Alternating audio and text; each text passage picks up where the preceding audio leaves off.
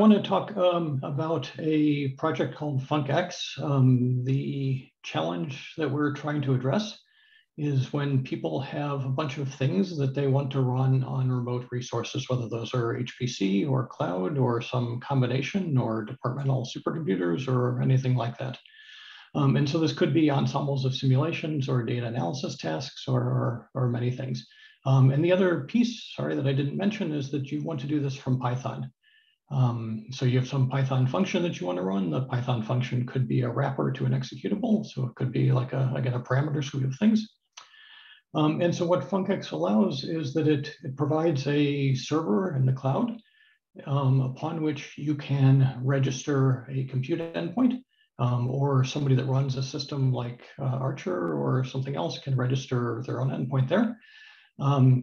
Once the system is registered, then you can register a function, and you can then run that function. And you run that function through basically a fire and forget service by telling this cloud server that you want to run it.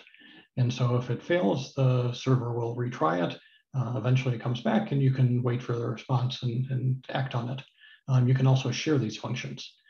And you can decide where you want to run them. So you could program things so that you run where the compute is closest to the data, or where the compute is cheapest based on your allocations, or fastest, or you have GPUs, or you have ARMs, or whatever you want. And so just on the bottom of the slide, there's kind of 3 examples of how this is being used in real-time crystallography from Argonne. So data coming off of a sensor, that data triggers jobs to run an HPC system, and you get them back. ML-based work, and fitting, where you have some data and you want to try a bunch of different ways to run it.